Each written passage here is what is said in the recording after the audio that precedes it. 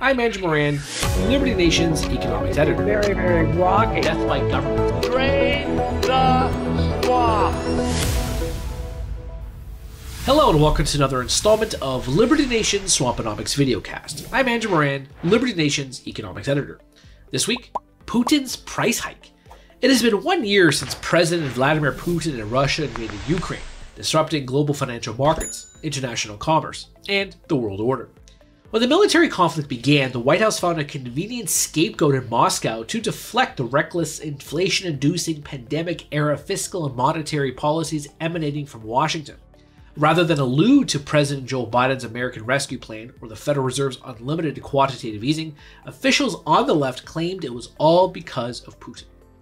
Now that 12 months have passed, does this assertion ring true? Hardly.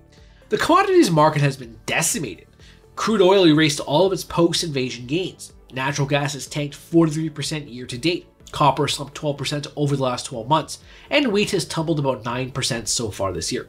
And yet, as the latest data suggests, inflation has yet to be vanquished. In fact, the disinflation narrative may be crumbling.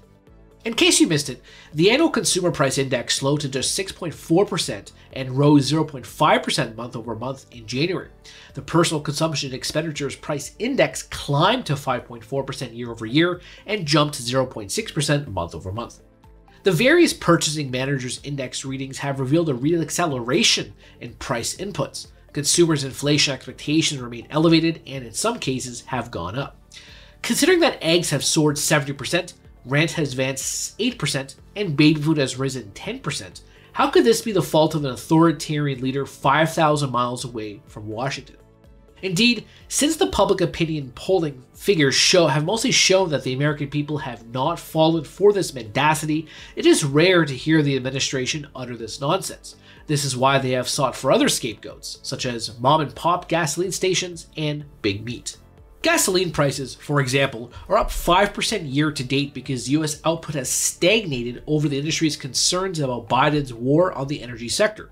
If the federal government heeded the recommendations from the American Petroleum Institute, or API, perhaps oil price could finally fall below $70 a barrel. Instead, Washington is draining America's emergency stockpiles to bail out the ineptitude occurring at 1600 Pennsylvania Avenue. Suffice it to say, the goods and services people need the most, from fuel to shelter to healthcare to food, continue to rise at a faster pace, or at the very least, reaccelerate.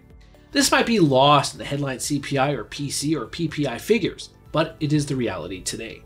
In the meantime, public policymakers fail to acknowledge the root causes of rampant price inflation, mainly the trillions of new units of currency traveling through the US economy that were created by the Federal Reserve and spent by Congress. This, of course, was coupled with nationwide and global lockdowns that destroyed the marketplace, leading to the supply chain crisis. Ultimately, Putin's invasion upended global petroleum markets, but it became apparent that investors priced in everything when a barrel of oil topped $130 last spring. That's it. Price pressures can be attributed to fiscal and monetary policy in the nation's capital. Defenders of the administration say that inflation is a global problem. This is technically true, but this is still not a good excuse because governments everywhere adopted and employed the same policies and measures that produced multi-decade high inflation in the first place. Government incompetence ignited the inflation flame yesterday. Government incompetence will keep the inflation flame burning tomorrow. That's it for me this week.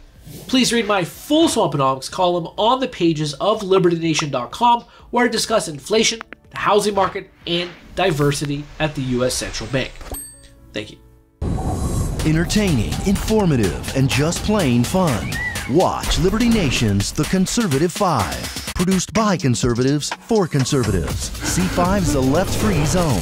Hosted by Liberty Nation's Lisa K. Donner. Joined by a raucous, irreverent panel of authors. Deconstructing leftist narratives. Debating the hot topics. And remembering to laugh. Join the official conservative safe space. You only did that to piss Jeff off. Liberty Nation's The Conservative 5. I'm Andrew Moran, Liberty Nation's economics editor. Very, very rocky. Death by government. Drain the swamp.